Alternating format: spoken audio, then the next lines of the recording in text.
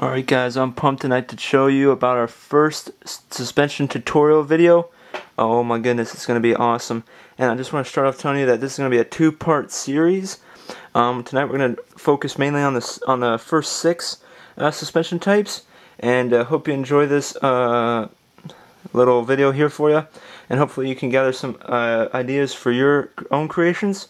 And without any further delay, let's just jump right into the suspension types. So, can you guess which one I'm going to start off with? Well, if you picked the far right, you are correct. And believe it or not, this is a live axle or floating axle suspension type. As you can see, it has three main points of contact. The main toe ball right here, and then the two 6-long links, which actually allow it to flex like this and have up and down movement.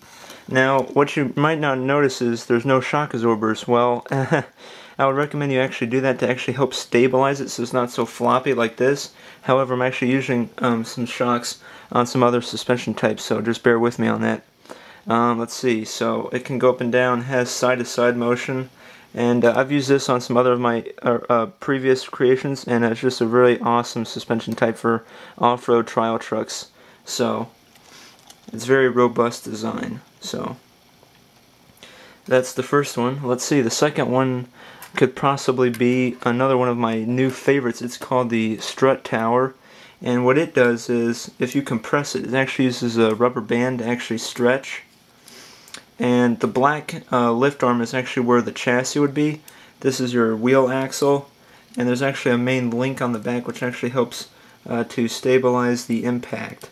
So you could find this on any type of monster truck probably, and so if you compress it, it looks like that.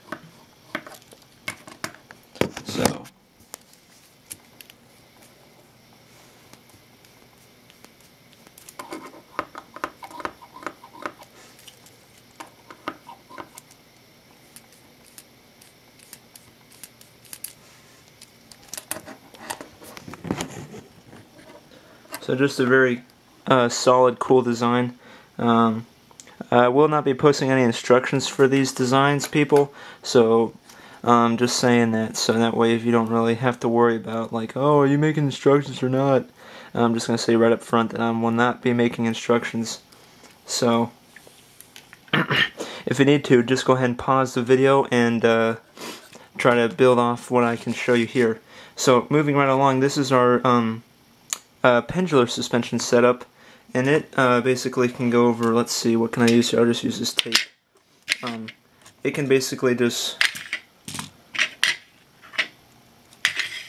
let's see how it bends like that. It flexes on a fulcrum right down here, which is why they call it pendular. So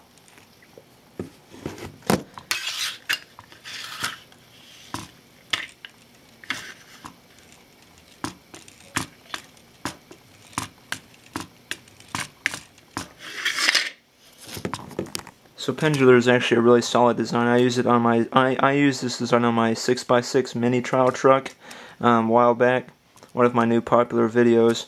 But it's just a great design, really basic and just highly popular design for trial truck builders.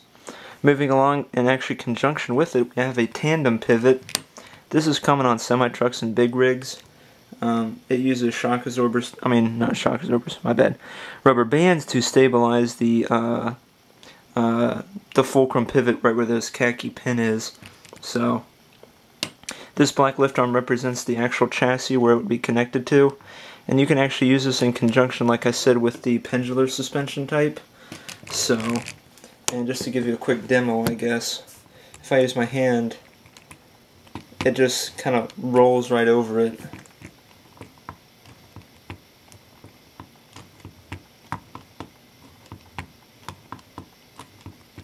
So, just another great design, and highly sought after for any hardcore builders, as I like to call it.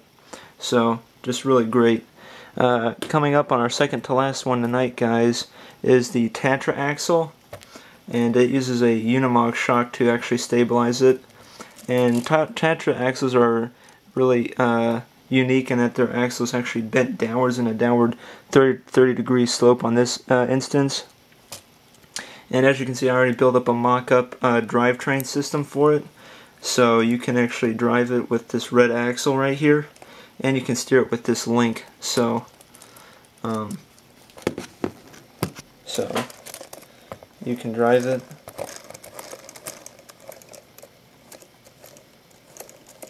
And you can steer it. So next up we have our independent suspension. And this is a really highly sought after suspension type 2 just because it's really simple and it's just what a lot of vehicles in today's time actually use. So it also comes with steering on this instance with this tie rod piece. So that's that, and it can be compressed also using a Unimog shock, or any shock of any type would work just fine. So that's that, and hope you enjoyed this sort of quick instructional video on a tutorial, guys. Check back soon for the second half, and the second half is going to be awesome because I have a highly anticipated suspension type, hint hint, so you don't want to miss it. So that's all for tonight, folks. Check back for the next half.